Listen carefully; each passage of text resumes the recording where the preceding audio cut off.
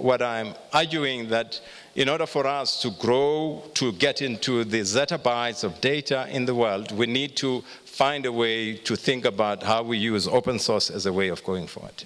How the open source community change the classic IT environment. The open source community is coming into our industry. We need to welcome that. We need to embrace this.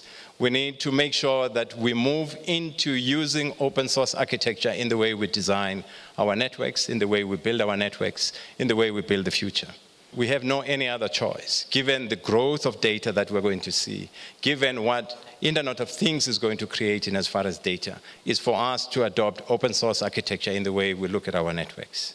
If you look at the history of development of standards, I mean, both what we call standard-making bodies, whether these are from the ITU to IEEE to basically, 3GPP, 5GPP, to ETSI, to many of them, there are new kids on the block who are influencing the development of this industry. This is being driven by the open source community.